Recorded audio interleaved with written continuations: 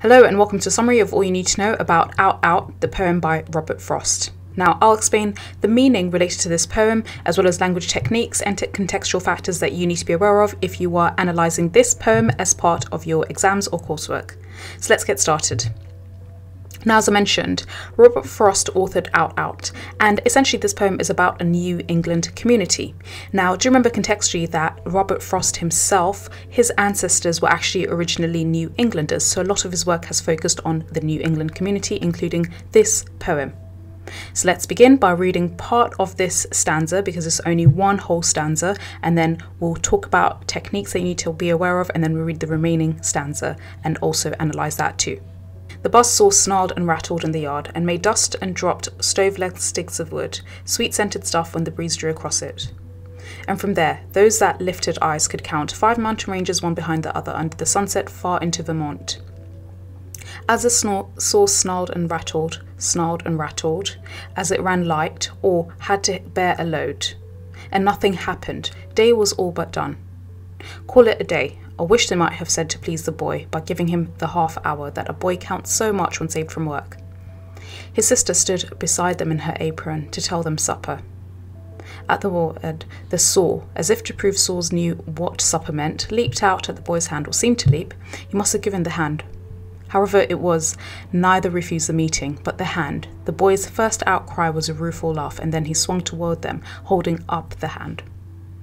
Now, this part of the stanza essentially focuses on the New England community initially, and then of course narrows our focus down to the boy who's been working, and then we learn of a horrific cut that he received to his hand.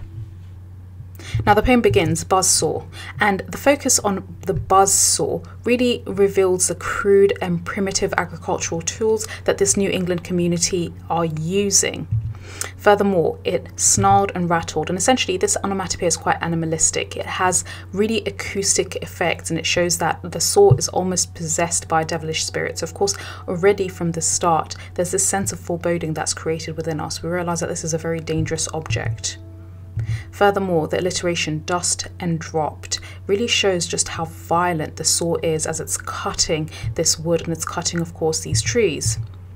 Moreover, the sibilance, sweet scented stuff, to describe the breeze that drew across it and carried the smell of the wood, essentially is an interesting contrast with the saw.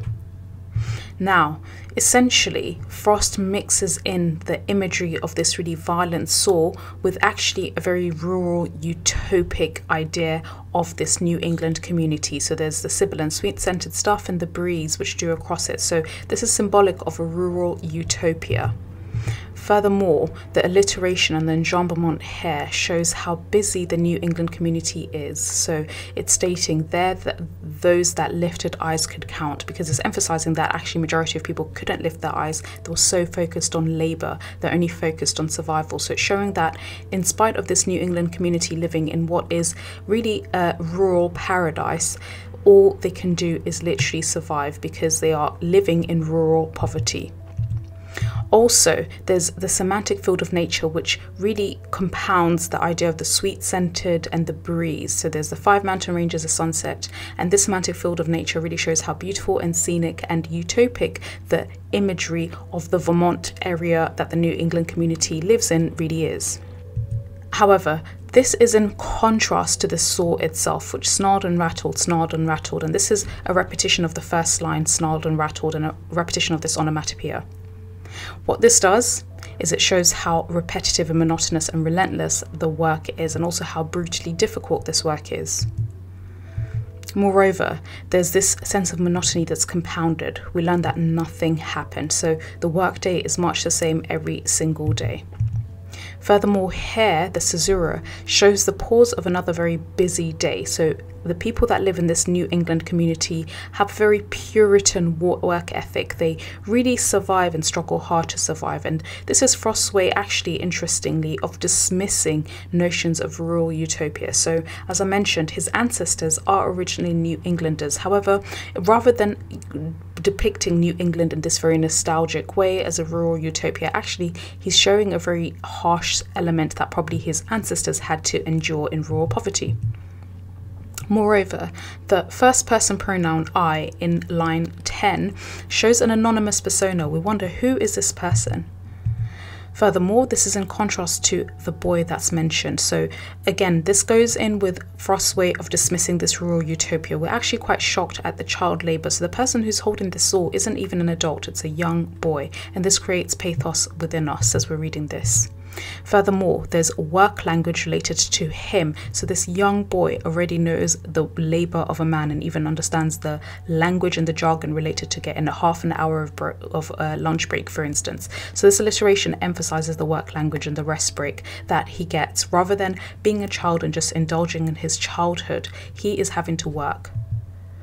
Furthermore, the direct speech from his sister, which says supper, and it's a minor sentence, this is what distracts the boy and it causes everything to change.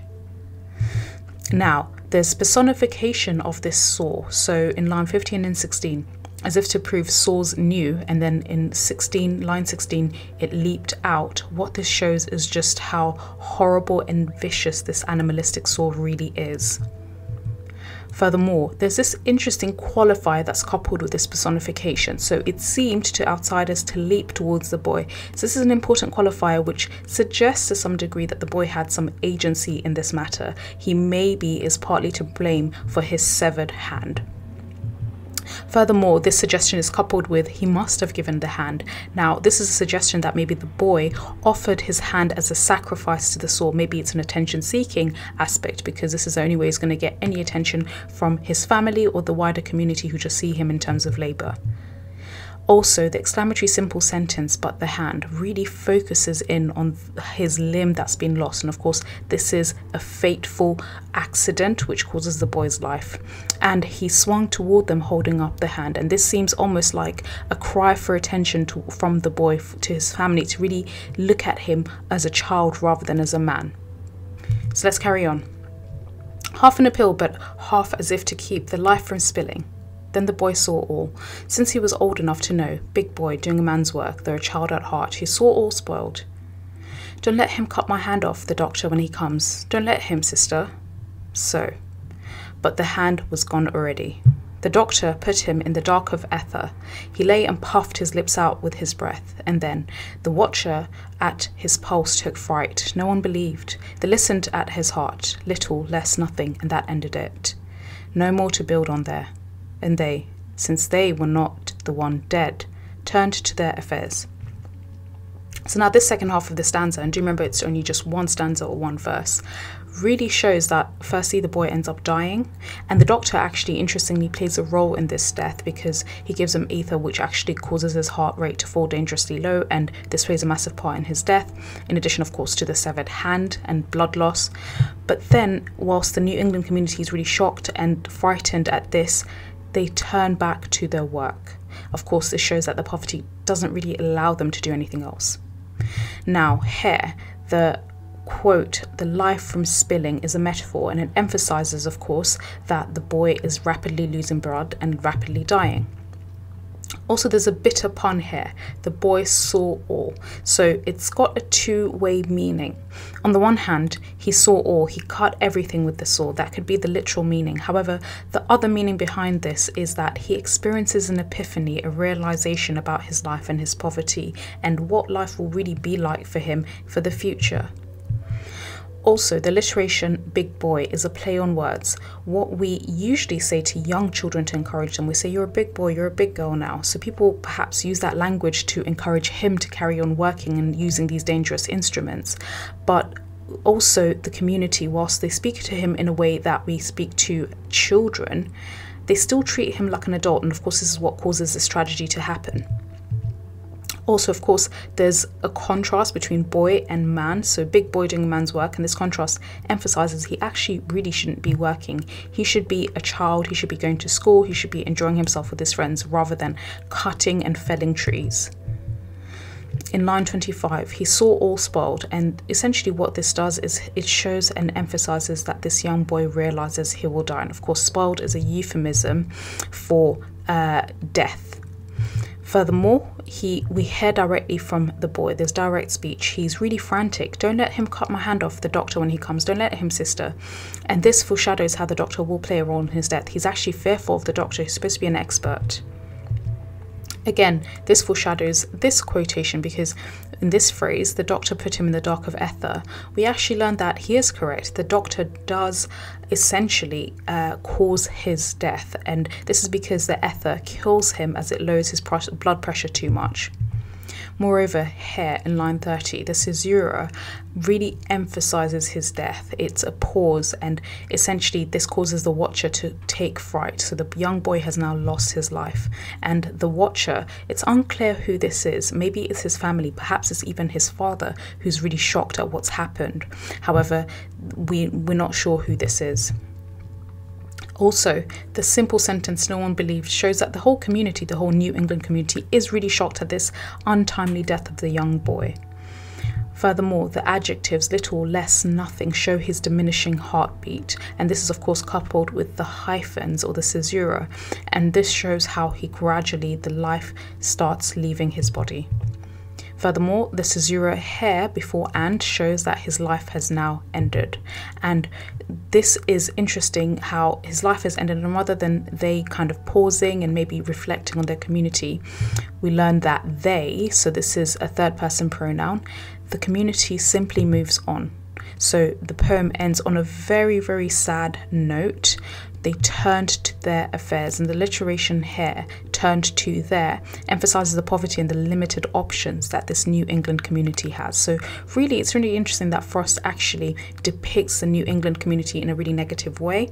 And what this shows is that he's really dismissing this idea that the rural countryside was a rural utopia. It was like this perfect place away from the city. Actually, there was a lot of rural poverty, which he wants to emphasize and show. So that's all. If you found this useful, do make sure you visit our website www.firstratetutors.com. There you will find lots of useful revision materials for English and indeed other topics that you were studying. Thank you so much for listening.